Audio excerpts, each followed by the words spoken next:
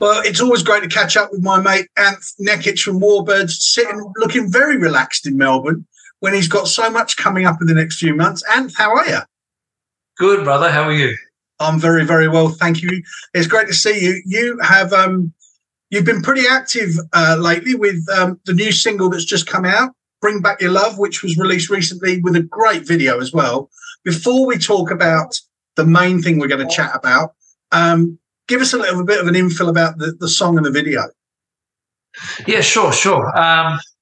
Man, that song was written probably about 4 or 5 years ago now.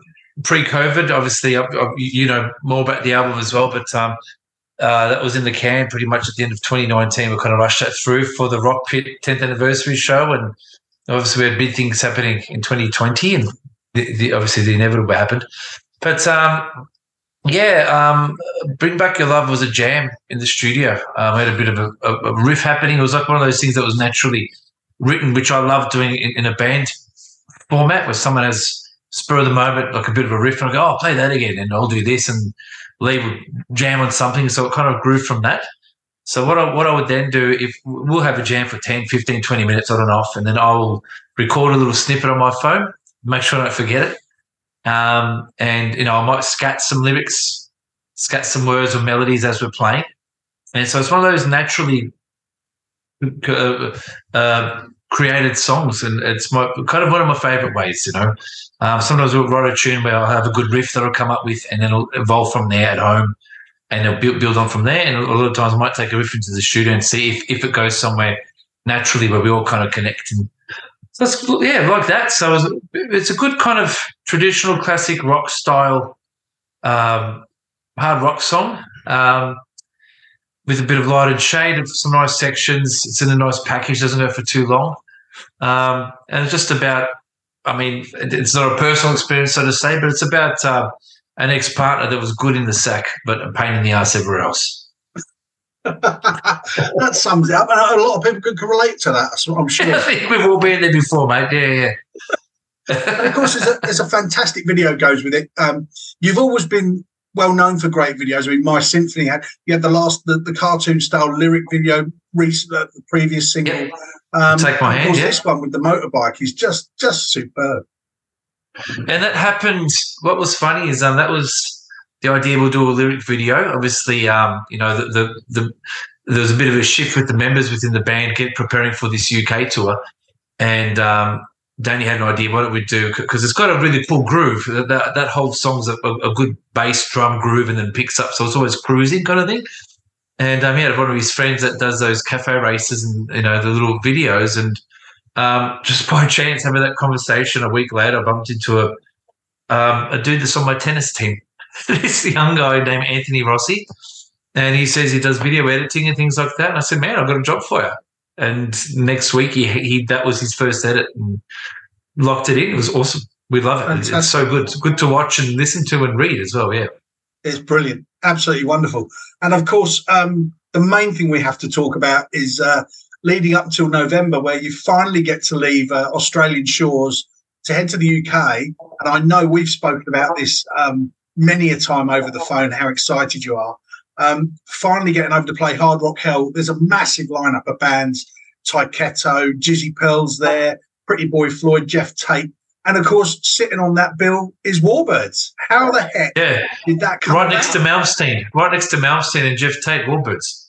Perfect. What a lineup. How did that all come about? Yeah, of course. So Dave Warner, who I'm pretty certain you've met from Headstone, he's looking after us as a distribution deal with the WARBIRDS. And obviously, as good mates, Dave's a dear friend, and he's always been there in my corner. We rehearsed at his little studio, which is a kind of doubles as a demo studio, pre-production studio.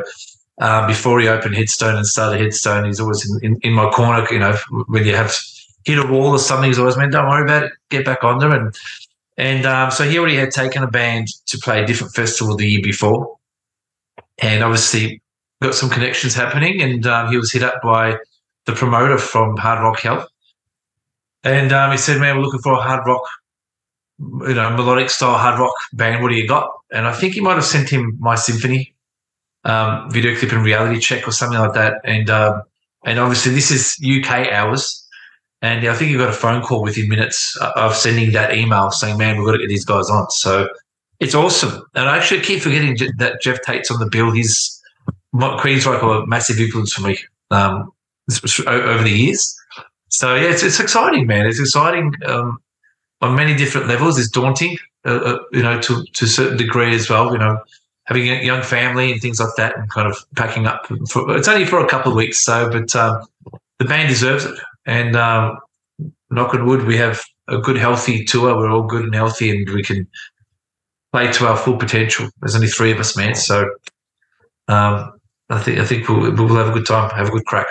I'm sure you will, because I know through getting to know you and becoming great friends how much this means to you and the opportunity. So I just know that you're going to grab this with both hands. And also I saw on Geoff Tate's Facebook today, he was saying that he's really impressed that WARBIRDS are coming over. He hopes they'll bring the armchair from the My Symphony video. He wants to sit in that for a bit. Well, we've got a few.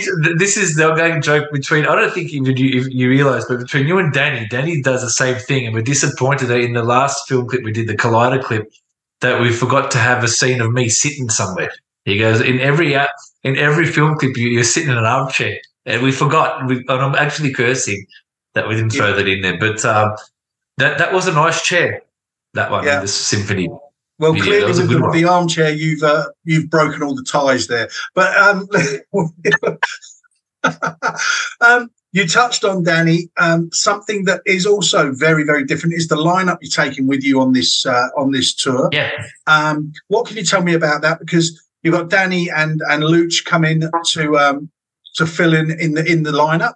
How's it sounding? Yeah. How's that all going? And obviously they're as excited as you are, I'm sure. Yeah, it sounds awesome.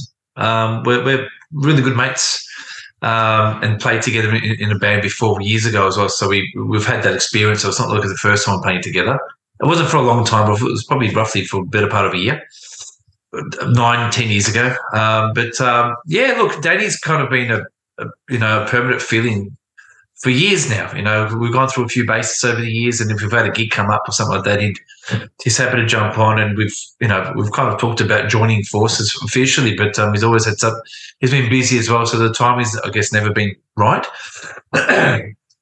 However, rhythmically, we gel great together, and he's also an outstanding singer as well. So between the two of us, our harmonies work really well together, and it's killer. And then Luch overheard, me having a chat saying, I think I need someone to fill in for this tour because we're working together at the guitar shop and the drum shop. And he was about to pop out of his skin, kind of saying, I'll have a crack. And it sounds awesome. Luch is a real professional. He's a drum teacher. That's his full-time job. Drums are him. And, we got in there and it kicked ass the moment we started playing. The boys went to a lot of effort in their own respects, and they're really treating it like their own band as well, which is it doesn't feel like anyone's filling in. We're a solid unit. We're top mates as well. And I think that you can hear and see that connection that we have on a personal level. It's good. It's like the stars have aligned in this situation. Fantastic. Sounds like the chemistry there is just that final piece of the jigsaw. And as you say, it just sounds like the stars have aligned for something that you've wanted to do for so long. Absolutely, yeah. Look, it's hard, man. Lee's been in the band for a long time. We're best buddies as well. There's big things happening in his personal life with careers and, family stuff. He's got a beautiful, I think, 6-month-old boy now, and, he's got plenty on. And life happens, I suppose, and that's kind of where we're at the minute. And, it was a shame, but also I feel really lucky with kind of how things have fallen into place, because otherwise I'd be like, fuck, what am I doing now? You know what I mean? But it's really good and feels good. We've got one more gig left here on the 14th of October in the Leadbeater Hotel with one of my dear friends, Delacoma. That'll be kind of a shared joint headlining show with him, and we can't wait to kind of have that last show, prep for that, and then we're kind of ready to go, man. Well, something that's really important to help you along with that is the Possible campaign that you're running. I had a little sneaky donation today to try and buy Anth Nekich's big worn jocks, but they weren't on the list. You get both. You get a pair of new ones and gig worn ones as well. Exactly. Funnily enough, the new ones are worth a lot more. Plenty to go on there to go and get for not just for fans of the band or music fans, but people who really want to support our Australian artists having a crack abroad, especially UK. There's stubby holders, signed CDs, there's baseball caps, vintage banners. I see the original banners up for grabs. And that. Yeah, look, and the thing is, like, that's stuff that I wanted to keep and put up. But same token, Australia's far away, and it's a big journey. And you know, a lot of bands do that here. You know what I mean? Just to help make it happen. You know, so everyone that's donated, including yourself, man. You know, we're dear friend. You know, we since we met, you know, years ago now. But it means a lot. It's really, really nice. It feels good. You know. Well, the campaign's only been running a week, and you hit the $1,000 today, which is fantastic. Yeah, amazing. Yeah. Thank you for your $1,000 contribution, man. I really mean it. I really appreciate it. I've had some. $1 took it over the 1,000. That was good. No. Look, it runs to October the 22nd. Plenty of time for people to pledge and support Australian music. And I will make sure that all the links are up with this interview as well. Thanks, man. Excellent. Well, I'm so excited to catch up with you after you get back. I am trying everything I can to get on the plane with you just to carry your bags because we've talked about it before, buddy. You know what I mean? Unfortunately, a dear friend of mine is unfortunately no longer with us. Rich, that was his thing, you know. So there's a spot free for you, mate. You know, you're from there. Tempted. Hey, we're not getting any younger. We all need to help ourselves up those plane steps. I've actually got my knee. I pulled my knee out last night, so I was sitting. It's elevated, mate. It's fucking hell. Yeah, but it's not easy to get up those plane stairs. That's right. Well, obviously, behind the scenes, there's plenty going to be happening. I'm sure there's new music. I know you constantly come up with ideas and scribble them in a little pad of ideas. Have we got anything lined up for the future? Absolutely. At this stage, you know, the primary focus right now is to release Order from Chaos. I'm super proud of the body of work there. I know you've had a copy of it for a while now and know it well.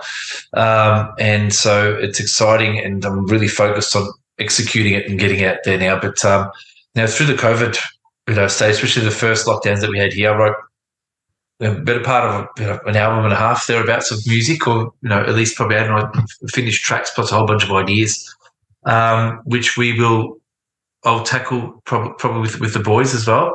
And chatting with Danny now in regards to that banner that we had up the other night with the original WARBIRDS kind of font. There was an EP that was released. Just hard copy, you know. I have a bunch left in the box I found out when we were moving of 5 original tracks that have never seen a lot of day. So we might remaster them, and maybe write a couple of new tunes and have maybe another EP that we could drop. Man, it's So there's plenty. There's plenty of material, and I can't wait to kind of get back in the studio. However, I'm not really thinking about it much because we're finally doing this. So it's shocking, man. You know, it's really good. Well, 2 of the biggest things on the Possible campaign is the last 2, which you can hire the band for the evening, or you can do an acoustic set. I'm going to beg people to get that quickly, because by the time they get back from the UK, they class as an international touring act, and this is a bargain. Yeah, 100%, and that's what happens in Australia. You know, I think when bands make the effort and have the opportunity as well to go over, especially if they have a successful tour, then they're a different kind of respect level. I'm not sure if you can say that, I guess, you know, so certainly see what happens, man. Certainly opens doors. I see Electric Mary are over there at the moment doing Europe. So awesome. Yeah, always checking. Brilliant. And they're killing it, man. It's fantastic to catch up. We can't wait to catch up to find out how the the whole mission and exciting journey happens and goes. And I'm sure we'll try and catch up with you while you're over there, if possible. Absolutely. We'll have plenty of downtime, man. So that'll be on the cards. We'll be in touch, unless you're in the driver's seat. Obviously, then it will be very easy to have that chat.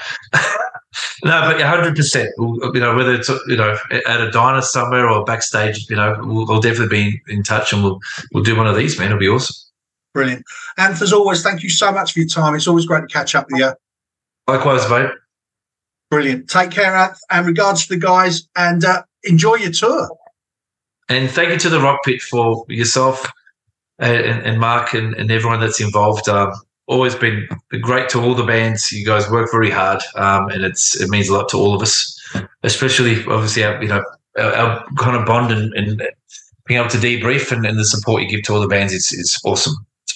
Thank you so much. Very much appreciate it, mate. Take care and stay safe. See ya.